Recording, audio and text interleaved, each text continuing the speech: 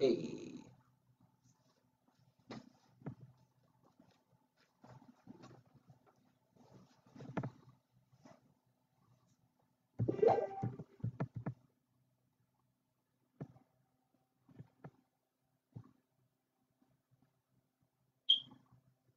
Bop, bop.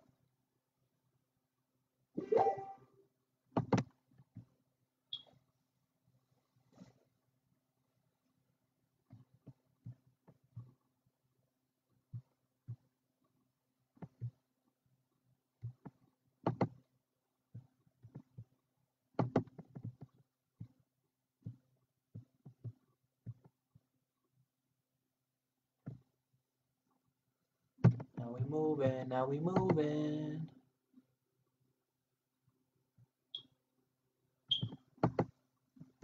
Hey, hey.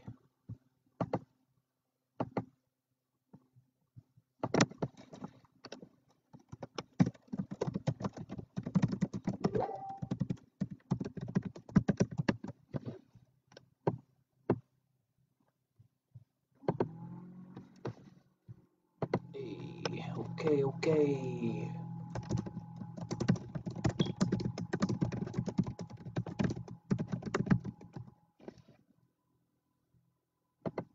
Ba ba ba.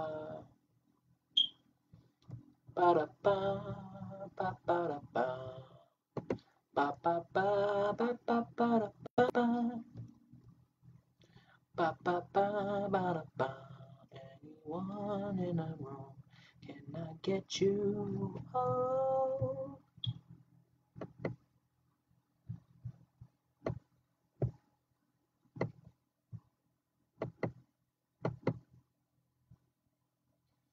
All right, guys. I'm gonna wait.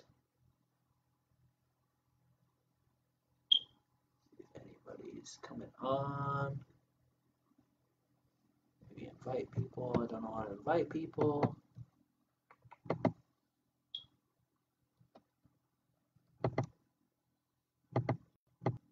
Hey.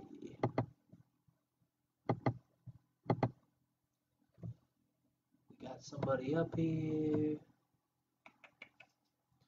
Hello, hello. We're getting ready for the Poets and Pints National Poetry Streaming Set. Can you hear me? Should bring this a little closer. Hey, there we go. Hey, we got some people. Yay!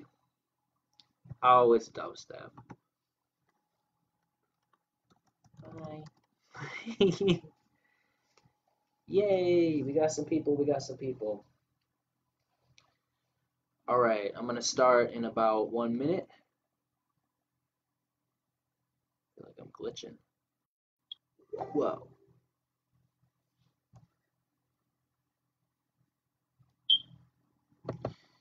You know, I do need to change the battery, my smoke alarm.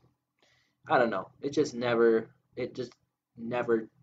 I've changed it and I've tried to unplug it and it goes off or it doesn't go off. I don't know. It's pretty annoying. But anyways, all right, we got 4 people in here now.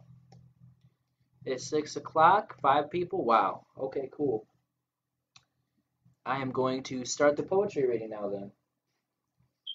So this is the poem that I started writing, or that I wrote in the winter about some mice. It's just called Mice. I don't really name my poems. I think that's kind of weird. I just like writing them and then going, here's a poem. But if I have to, I'll call it Mice. All right. There's mice in our home right now. At first it made me think that our house has gone to shit. But no, it's a fine house we live in, and we should take care of it by dealing with this problem. I've never killed mice before. I've only seen my cats bring their bodies all mashed and mangled to our doorstep as a token. Do I have anybody to give a mouse to? I think it's weird to think about this animal like that, all sentient and feeling when I'm supposed to write them off as pests. But now that I think about it, I think we have more in common than not. They go from place to place, scrounging for the scraps, sniffing about, terrified they'll be found by something bigger than themselves that might want to snuff them out. The traps I've laid for them have been untouched, so I think they know more than they've let on. Perhaps they've seen their fellow vermin ensnared and snapped in a flick of a tail, and maybe if they talked they'd say that instead of a blink of an eye, because they're mice. And I also wonder why they chose here, or if they stumbled in on an accident, to the nearest house they could find in search of a nest for the winter. Does that make me shelter? I don't mind because sometimes I think I was a chance my father never had, a do-over from all the times he couldn't ask why he had to kill something, kill someone, many. And there are many mice here. They just look scared.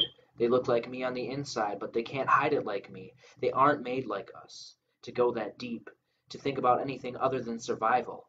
They're simple. I don't want to hurt them.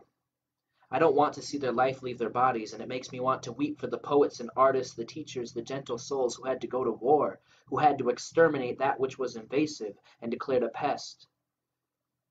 They'll probably be dealt with by the time I read this, in a flick of a tail. Because our house has to be taken care of, problems dealt with.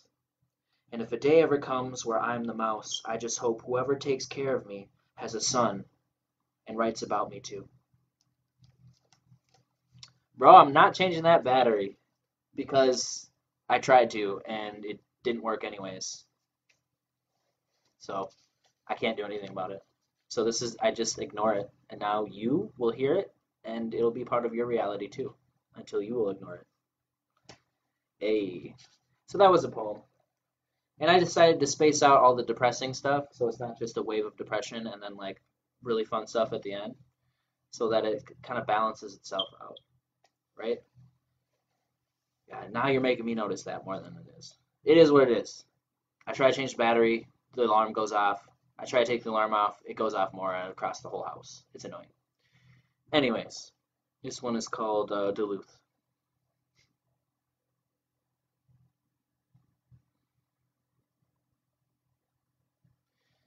Your love is like a wave crashing down on a rock in Duluth. Lake Superior backsplash decorating our interiors. We've never been there together, but we feel like forever, so we will and we already have. Stomach pain wasn't the same when I met you. Weather vanes turned and I free fall around your wind. Summer raindrops on closed eyes and open hearts, no way you're too far even apart. And the notes I sing seem perfectly in place. And the low-down phase of tomorrow melts away. Forgetting all the people as I fall into your arms. Never want to fade when I can reach you in the dark. Obsidian visitor sitting in the shade. I know we play contrasting keys. Ivory majors complement the duality, purity. I don't think more than intuition, difference, or different. Touch as they push and pull.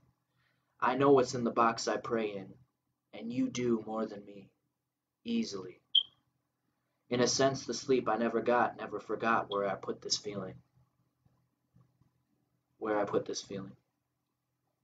And the notes I sing seem perfectly in place.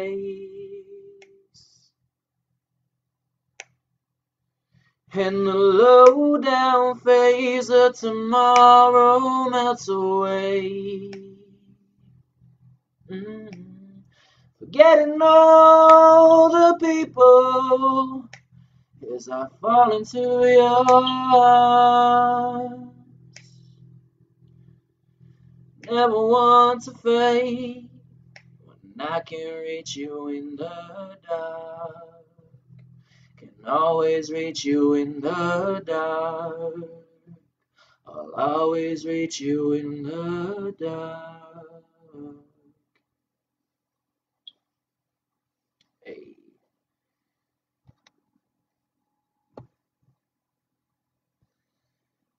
Oh man, I need a new smoke detector.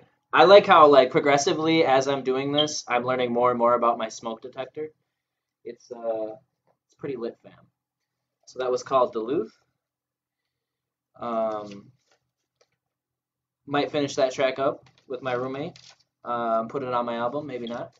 I probably will. Now that I think about it, I probably will.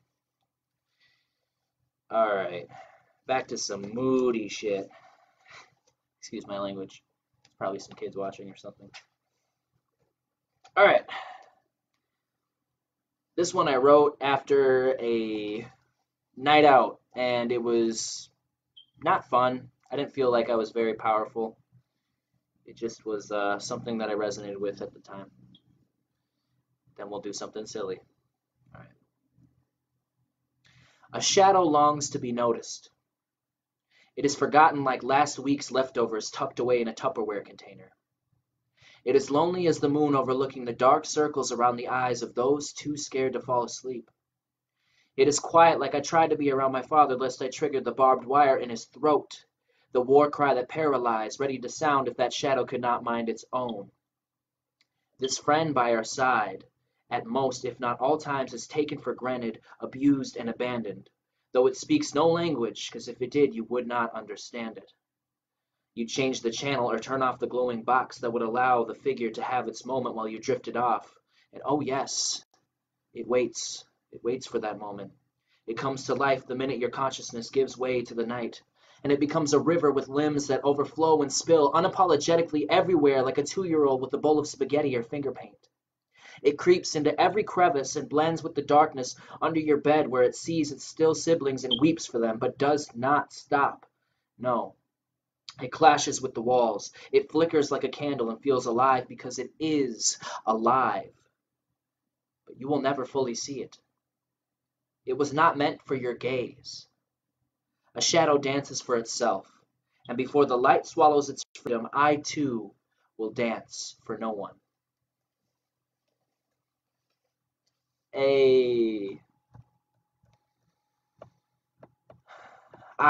Yes. We should sample that smoke detector for a song, because that would be fire!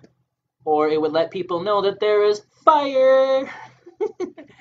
That's a poem about shadows. I thought that was really cool. So yes, so I promised you something more fun after that, so I'll give you something. This one is called Jesus is Coming, and I don't think I've done this maybe once. I don't think I've actually done this at a live event. I'm excited to do this now. Okay, Jesus is Coming. Here we go. You know, I grew up Christian, so I think about sex a lot. There's something about the threat of a woman being stoned to death for being promiscuous that really makes me feel like they were on to something. The women, I mean. The women were on to something. Because I've sat through sermons heavily worded with synonyms, jerking each other off until the pastor closed his big book and stared into desperate grandmother's eyes until they felt his conviction burning in the back of their tight throats.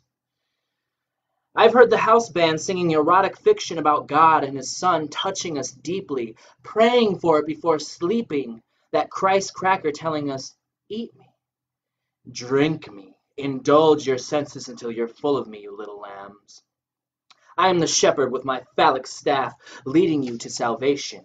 But be pure, be good like me, be wholesome for one Sunday morning a week. Now get down on your knees and beg for forgiveness for sitting and thinking about your neighbor's wife who always wears that really low-cut top, you disgusting animal, you.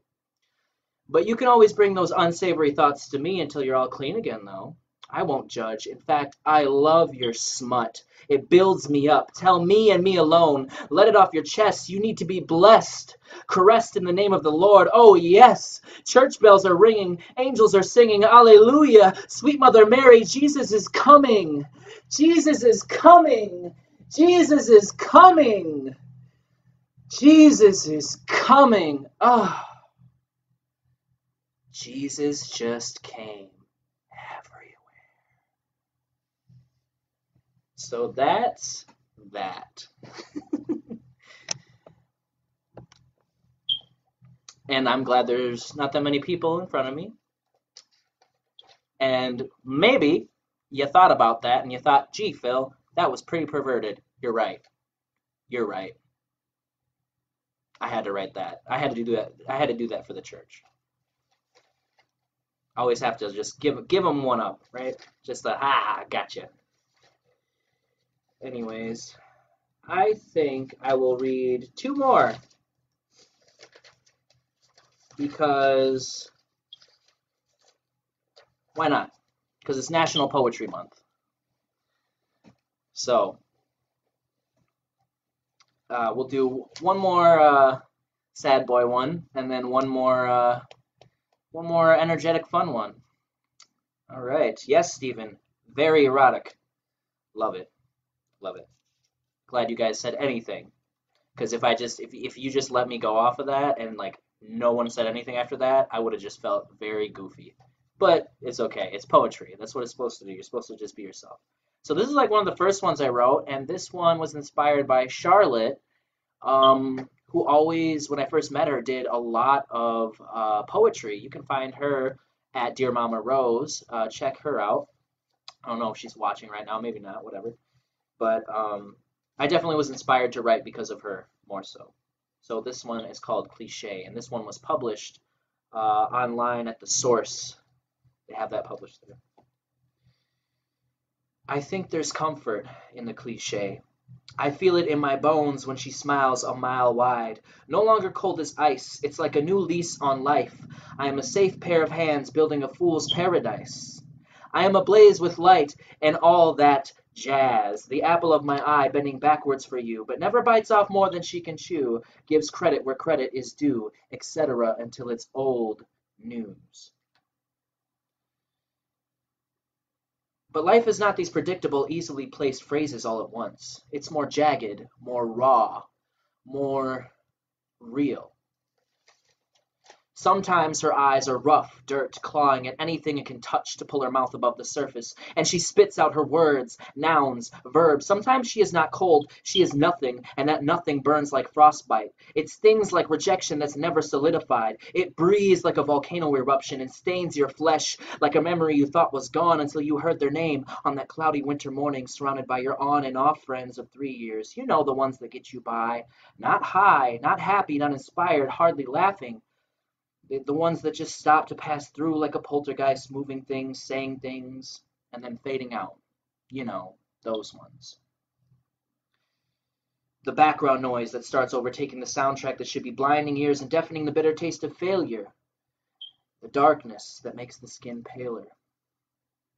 I think there's comfort in that pit in your soul, that black hole that bites instead of sucks. It grows legs and walks you like a pet that's head is low, always. It's normal to be the unwanted hallway that holds no room for visitation. A broken neon light that says vacant. Maybe you should get that fixed. Maybe there's still time for the hanged man to change and understand these complicated conscious statements of reality. Maybe I can hold my polars on a balance beam. Maybe I open at the close what's open back and forth forever, and at the center is where I'll found peace. The sweet spot, a bed of roses, a flower by any other name, my own brand of cliche.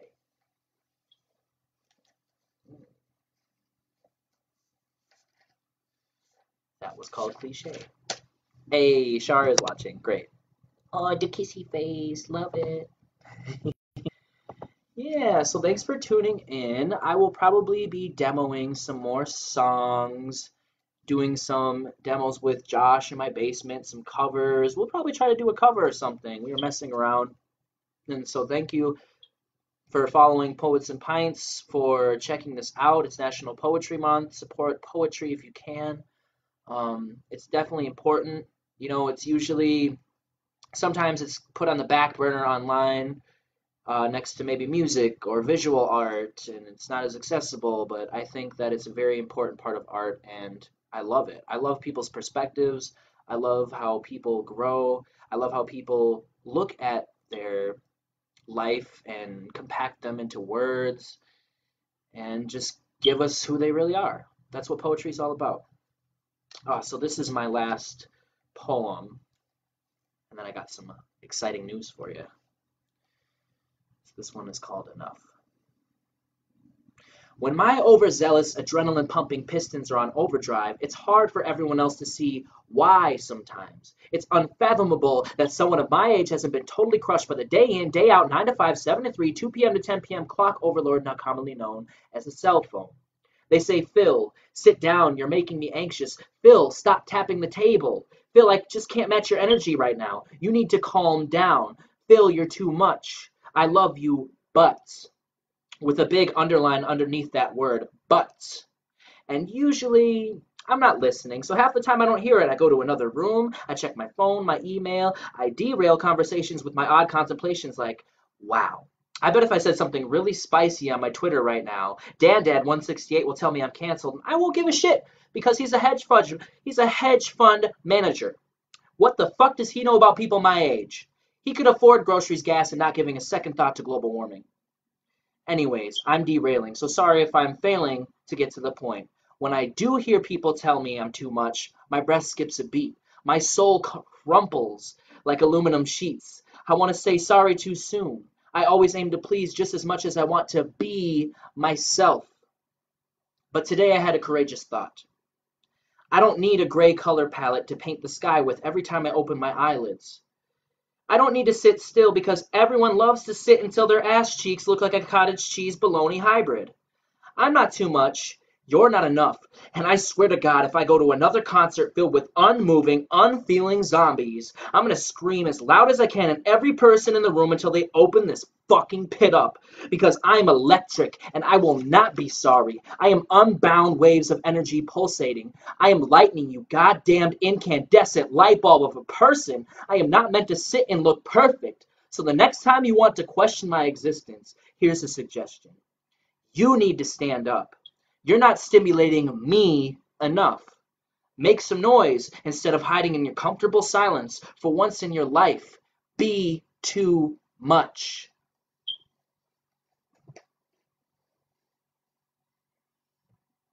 All right. So that, open the pit. Yes, that is my last reading of the day. And I have some exciting news.